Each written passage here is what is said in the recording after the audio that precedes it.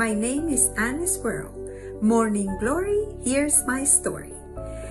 Matthew 21:22 says, you can pray for anything, and if you have faith, you will receive it.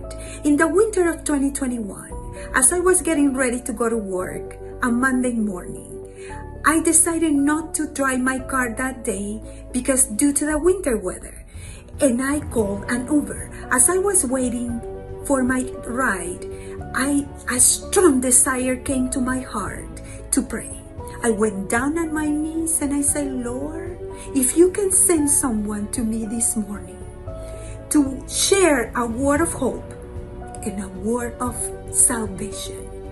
I finished my prayer. I went outside. My Uber was already there.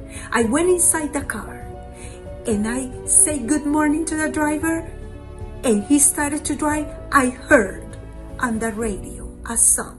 I couldn't understand a word at all, but I did understood one word, Jesus. I asked the Uber driver, I said, do you mind me to ask you, is your song that you're playing talking about Jesus, the one who died in Calvary cross for you and me? And he said, yes. And he said, do you want me to turn it off? And I said, no, please. He said, are you a Christian? And I said, yes, I am. And I asked him the same question, and he said that he was a Christian. And he asked me, what church are you going to? And I said, I'm a member of the Seventh-day Adventist Church. Oh, are those the ones, he said, that worship on the Saturday? And I said, yes, we are. He said, why Saturday and not Sunday? And I said, for the big reason, my brother. I said, when God gave the law of commandments to Moses, the same law that he says, do not kill, do not lie, do not steal. In the fourth commandment, God wrote in that law, remember the Sabbath day to keep it holy. 6 days you can labor, but in the 7th day you have to rest, because that day belongs to me.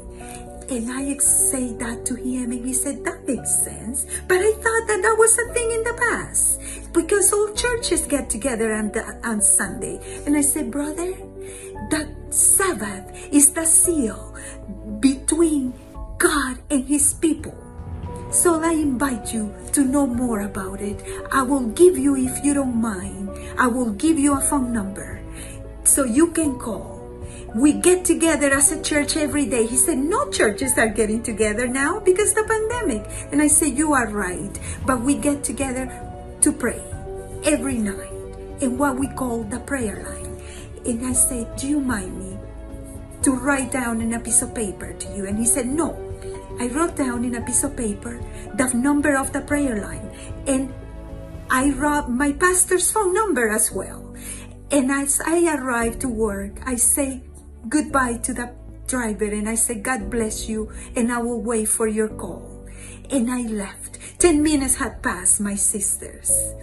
And I received a phone call from my pastor, and he said, good morning, Anna. And I said, Pastor, you're calling me on your day off?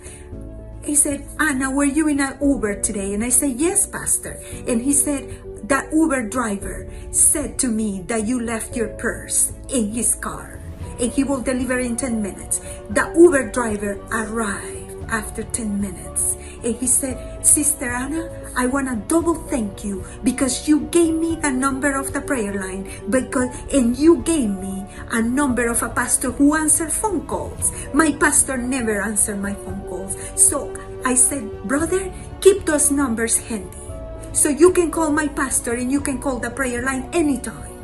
You're gonna be welcome, but you can call to Jesus anytime also, and he will answer your prayers. Sisters in Christ, Matthew 21:22 says, you can pray for anything, and if you have faith, you will receive it. May God bless you abundantly. Amen.